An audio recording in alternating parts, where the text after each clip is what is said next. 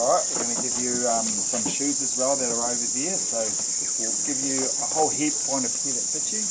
But before you get those on, I'm going to give you some booties to put on. Don't worry if they're a little bit wet, you're going to get very wet for the rest of the day, okay? We're putting on our boots, and there's an awful lot of rubber floating about. Not quite sure what's going on.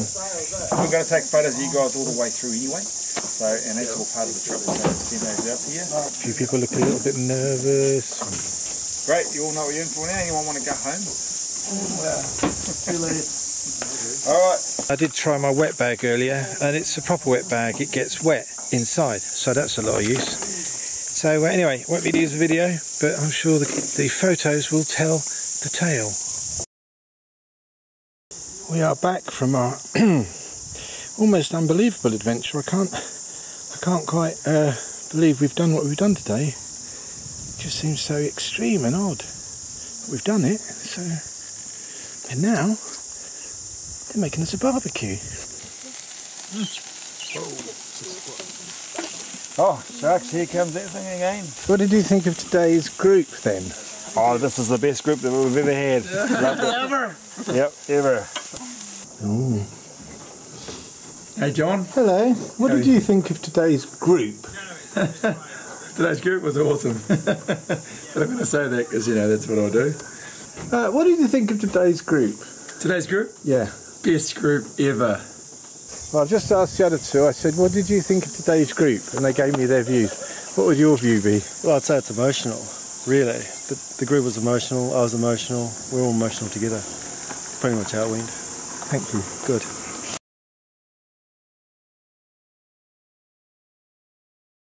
Yesterday, 9 people with 3 guides abseiled down a river which had waterfalls, abseiling not beside the waterfalls, but in the waterfalls.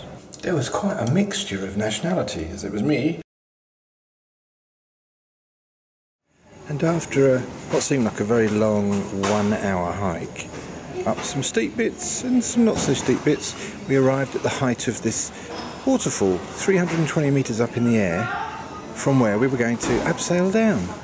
I don't know how many of the group had abseiled before. I did it about 30 years ago on a 10-metre high viaduct up near Sheffield, but we had a quick lesson and then we started wading down the river in our rubber suits with our rubber shoes and our hats, our plastic hats, special plastic I think, quite hard plastic, and we started to abseil down waterfalls.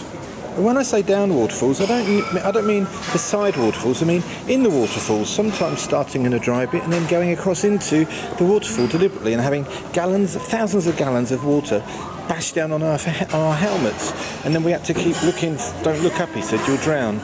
I don't know how many drops there were. I think there were about maybe 6 or 7. The longest one was 80 metres long, an 80-metre abseil. That was quite something. And the biggest jump was a 14-metre jump, which near the end of the day, second to last thing we did, I couldn't do it. I looked over and my knees just went really wobbly and I felt very unhappy with it. So I abseiled down instead. I was one of 2 people out of our group who couldn't manage it. Everybody else did it. Well done them. So I lose a point. Given my relationship with heights, i.e. I don't like them very much, it was quite surprising I did it. I surprised myself. But did it, I did. Do it, I did. And although about 3/4 of the way through, I really thought, I'll just see if they can get a helicopter in there, I've had enough. The guys were very good and they said, come on, you can do it, think of this, do that, if you don't do it, we'll kill you, things like that. Yeah, that was definitely the most challenging day I've had on my trip so far. Apart from the day I tried to empty Janine's dishwasher without correct instructions and put everything back in the wrong place. I'm at Auckland, I'm waiting for Don and Anne to come and pick me up. I hope they are.